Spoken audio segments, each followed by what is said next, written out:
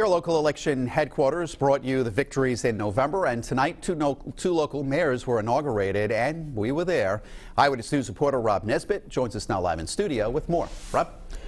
Mike, the city of Taunton swore in Mayor Shauna O'Connell, while New Bedford swore in Mayor John Mitchell this evening. Her first time, well, this made for his fifth time taking the oath, both looking ahead on ways to improve their communities.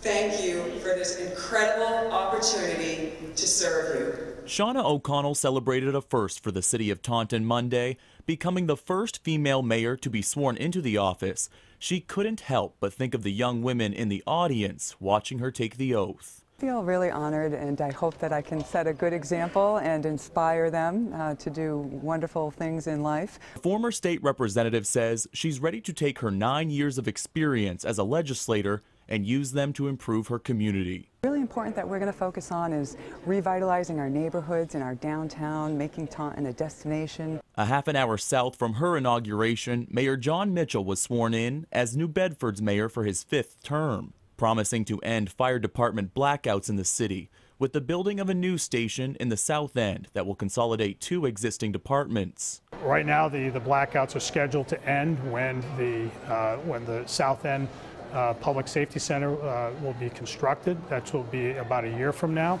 Mayor Mitchell says that it will be the first station built in New Bedford in 60 years, and that he understands the inconvenience felt by firefighters having to move from station to station during the blackouts. What we're trying to do is to put our fire department in the best position we can in light of the resources that we have available. Mayor Mitchell says in addition to ending the blackouts, he's also looking forward to making improvements to roads, underground infrastructure, and improving parks. Live in studio, I'm Rob Nesbitt, Eyewitness News.